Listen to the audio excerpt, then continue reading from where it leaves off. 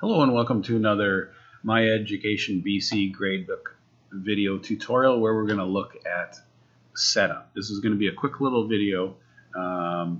It's not dealing with the gradebook, it's just doing the preferences ahead of time. So if you click on your name here, you hit the drop down, you go to set preferences. This is where you change your password if you need to, put in your security question, and so on and so forth.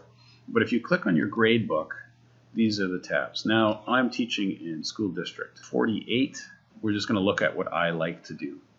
Gradebook, I like to have alternate lines because then when you're looking down a line, one shaded and the next one not, it's easier to look at. Track administrator updates. That means if my principal comes in and changes a mark on me, I can tell that he or she has done that. Tab direction is down. You can also set tab direction across. If you want to hit tab when you're putting in marks. So you can have one hand on the tab. If you're putting the marks down, you want to set it for down. That's usually what I do. I enable gradebook features, assignment column order. I like descending because I want the latest assignment to be close to the student's name. All right, and show category names in the headers, show student alerts. So if there's an IEP or there's a medical, it's right on their name. It's nice and easy. Anchor the averages and add assignments. Add assignment to all linked classes by default. So when you're linking classes, if you teach 2 Science 10s and they're both in the same semester, I would suggest that you link them. And then if you add an assignment, it goes into both. Very, very handy. Then I say show unscored. And now here's where we've got to do a bit of discussion. Default weighting type. Now most of my assignments are very small. They're rubric style grading. So I do a 1 to 5 mark on mine. So I use categories and assignments. Now your choices are categories only, categories and assignments, total points, or category total points. So the marking for categories only is kind of similar, and I'll discuss that. And then these two are kind of similar. So I'm going to leave mine on categories and assignments, and then I'm just going to pull up this little thing here. When you're dealing with categories and assignments, so within a particular category, so let's say I had a category called homework or assignments, and I gave 2 assignments. One, this kid got 8 out of 10, and then the student got 25 out of 100 on the next assignment.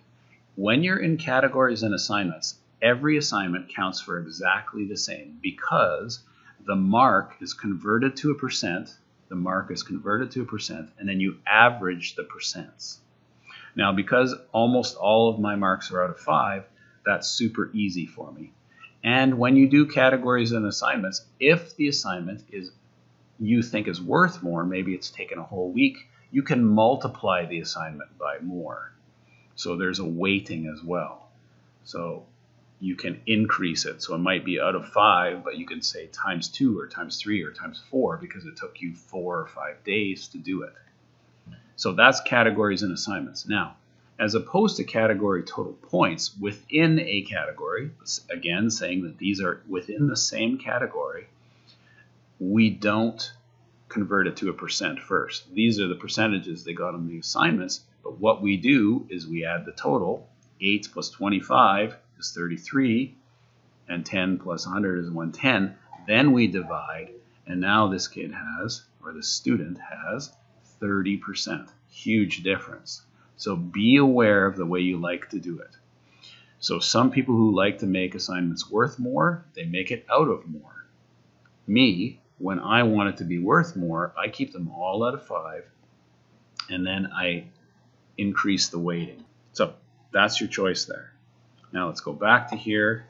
Let's go again to my setup, and then I've got provincial mark scale. I just do provincial mark scale. The number of decimals I want to show in here. I usually don't show decimals. I have whole numbers because I have it out of 5. And then cumulative average. I want to check that because I don't want a separate grade for each term. So when I start quarter 2 in my first semester course, if they have one assignment and they bombed on it, even though they had an A, all of a sudden their marks are not going to go way down. It's going to count the same amount as all the other assignments in the first quarter. So I have cumulative average marked. And that's usually the way we do it here in School District 48. Thanks for watching.